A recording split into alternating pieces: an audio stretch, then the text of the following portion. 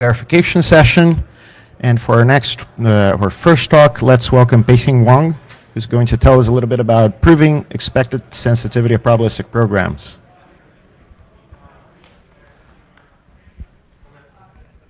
Hello everyone, welcome to this session. I will introduce our previous work proving expanded sensitivity of probabilistic program with randomized variable-dependent termination time. In short, we focus on probabilistic while loops whose number of loop iterations is randomized and depends on the input. The motivation of this work is from the analysis of continuity properties.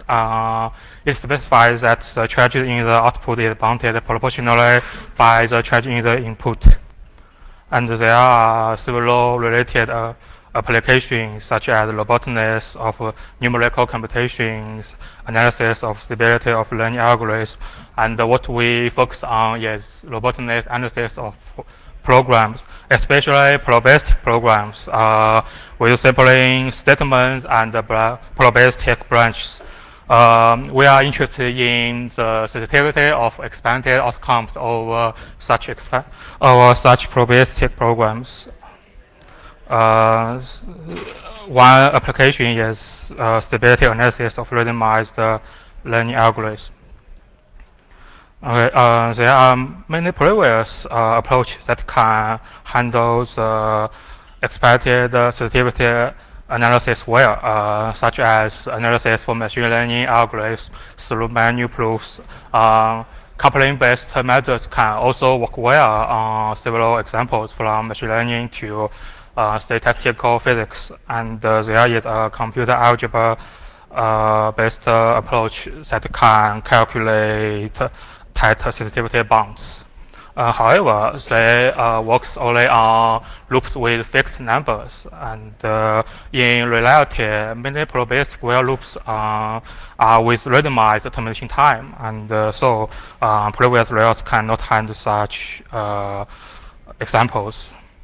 In our work, we present an automated approach through wrapping supermartingales, and we prove the non-trivial fact that it is compositional under the sequential composition, and we also show the effectiveness of our approach through various types of examples, such as stochastic hybrid systems, random walk Gabriel's ruling, and we also make a case study on stochastic graded descent.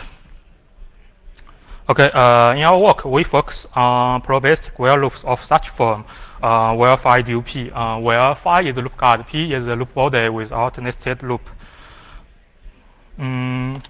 Given such a while loop Q, we define two types of expected sensitivity. The first is expected affine sensitivity. It specifies that the difference in the expected outcomes is no more than A times the distance between inputs plus B. If the constant B equals 0, we call it expanded linear sensitive. We also require the loop body P is ellipsis continuous, and if the ellipsis constant L is no more than 1, we call it is non-expansive. Otherwise, we call it is expansive. So we define two types of loops. First, let's consider the non-expansive ones.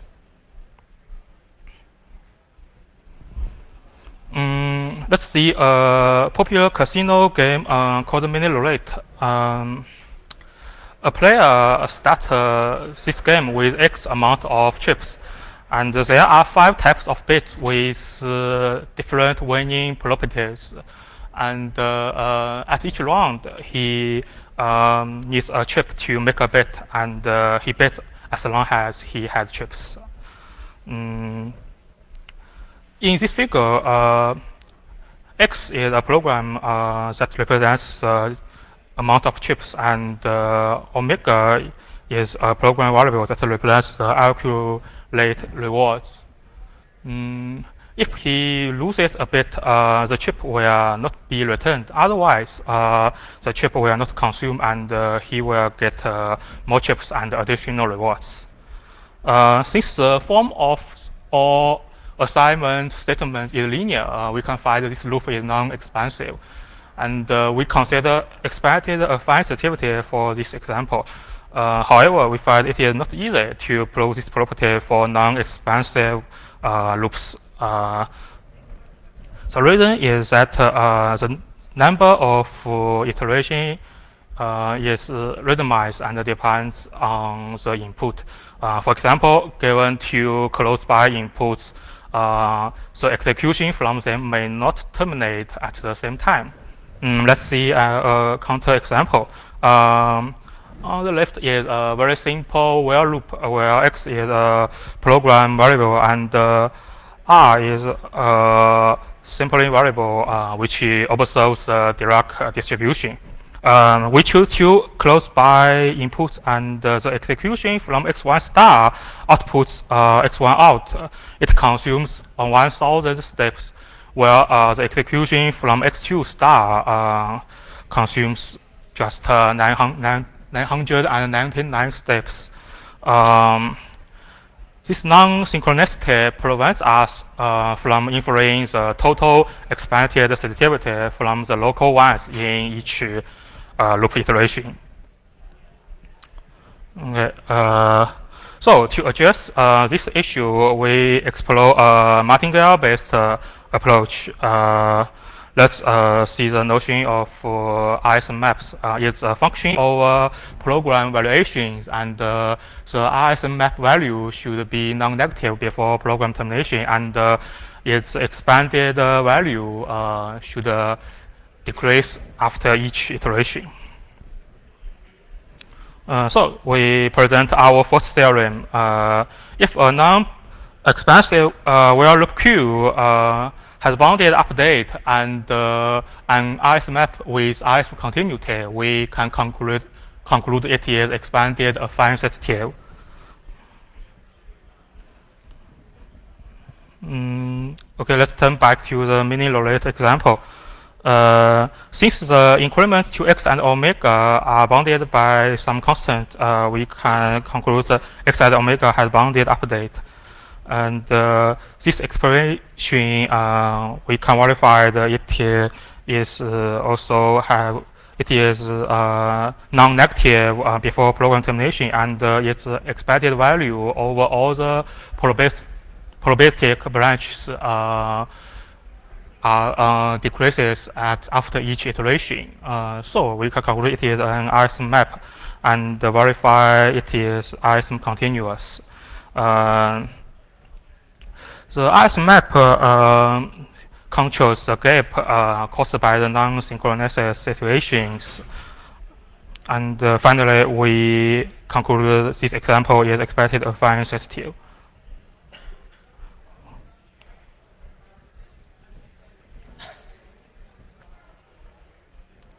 Then let's see a continuous variant of mini-Lorette example. It is similar to the above one, except that we replace the increment to x with some uniform distributed simple variables, and we find this loop is also non-expansive. We want to prove the expected linear sensitivity for this example.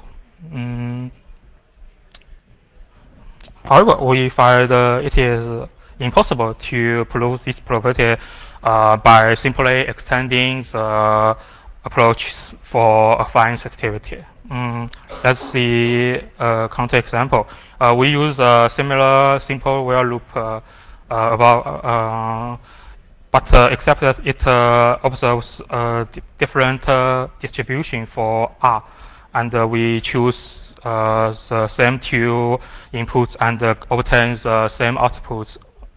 However, we find there is no such constant A that can ensure the linear sensitivity for this example. The reason is also due to the synchronicity caused by randomize the termination time. To adjust this, we introduce two more conditions. The first is ellipsis continuity in next step termination. We give the formula, and the intuition is that the probability of a non-synchronous situation is bounded, and also it needs examples only contains simple variables with predefined continuous distributions. We can verify this condition by a lemma. The second condition is a difference-bounded condition, which ensures concentration property for program termination. And based on it, we can partition the program evaluations into finitely many regions. And finally, we obtain the global sensitivity coefficient. Okay, then we present the second theorem for linear sensitivity. If a non-expansive loop Q has bounded update and ellipsis continuity in next step termination, and also it has a different bounded RS map for Q with RSM continuity, we can conclude it is expanded linear sensitive. Okay, let's turn back to the continuous variant.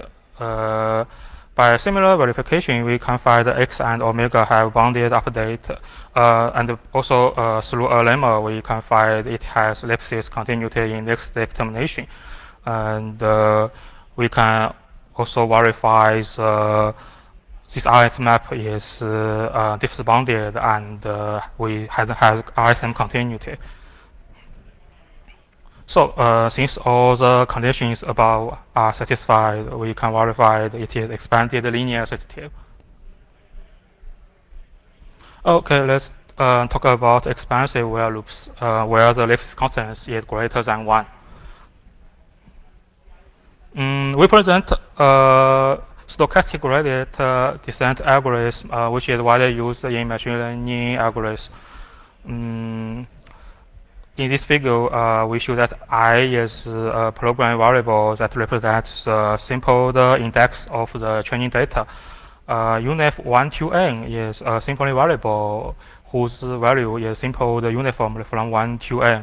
G is the total loss function, where Gi is the loss function for the ith training data. R is a constant represents step size, and omega is a vector of program variables that represents the parameter to be learned. Theta is the training data set of size n, and zeta is a threshold for G.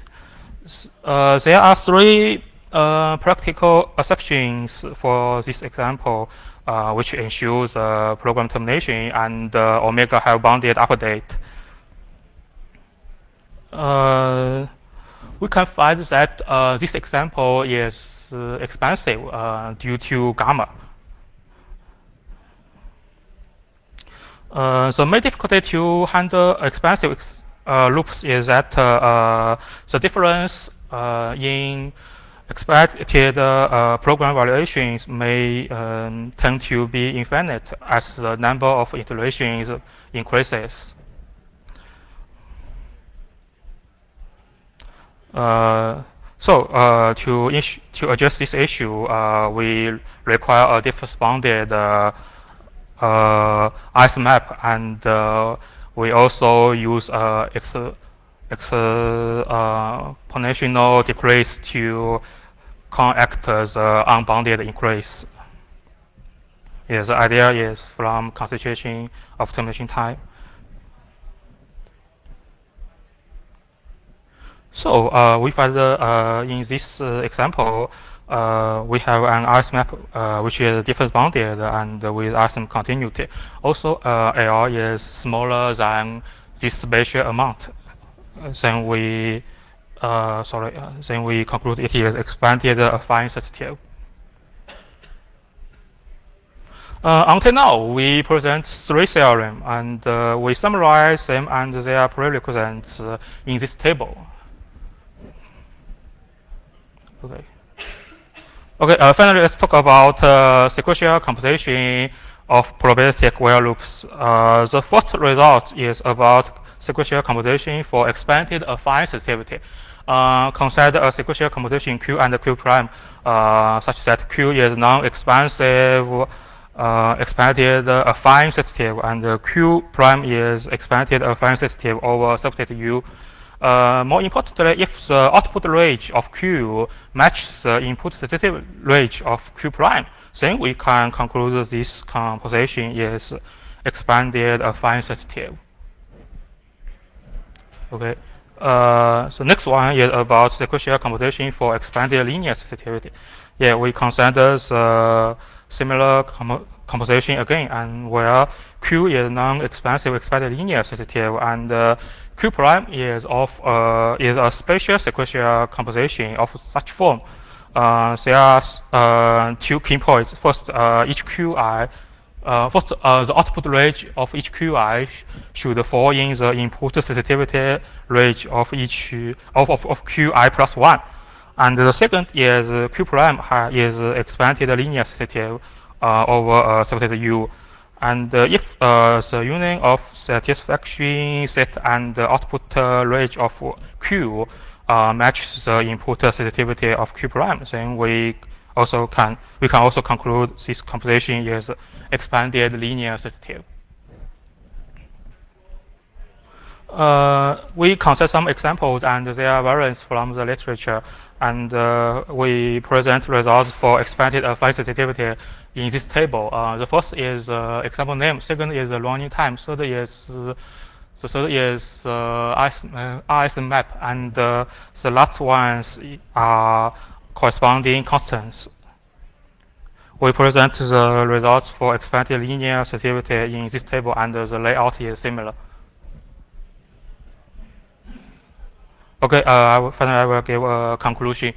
In our work, we present a sound approach for proving expected sensitivity, and it can handle probabilistic while loops whose number of iterations is randomized and depends on its input. It is also an RSM-based automated approach, and it is compositional on the sequential composition. However, our approach mainly focuses on while loops where there is no conditional branches.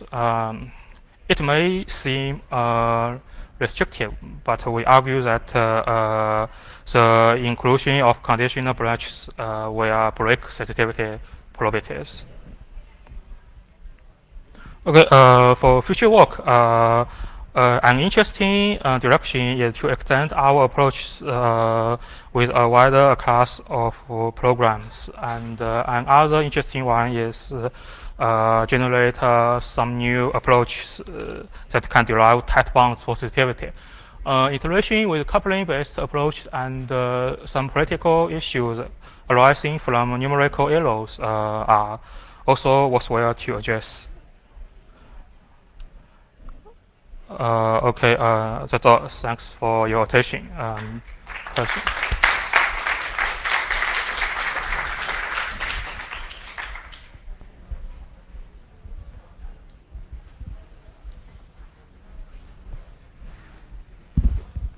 Thank you for your talk.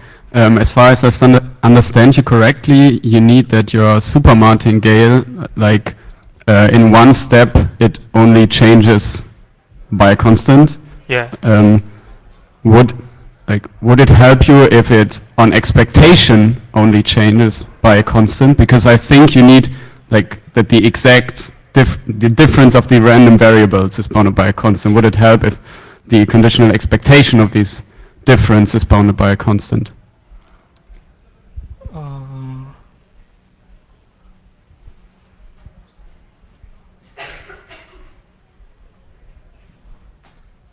So you mean if it is not bounded by a constant?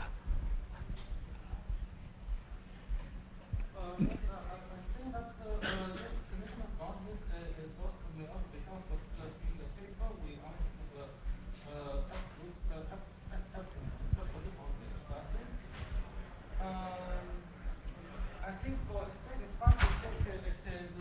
I think we can extend our result to conditional boundedness. But for But for the linear thing, because we need partition into a finite region, so we require absolute boundedness. Yeah.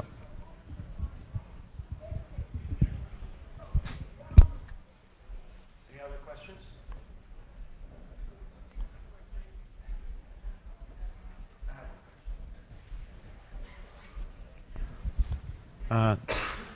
Does your technique say anything about when you have a non-zero probability of divergence?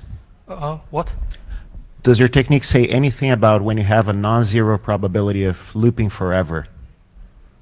Actually, if we have an RSA map, then it guarantees that the problem terminates with finite space termination time. So it also implies that the problem terminates with probability 1. So there's no case of divergence. Yeah.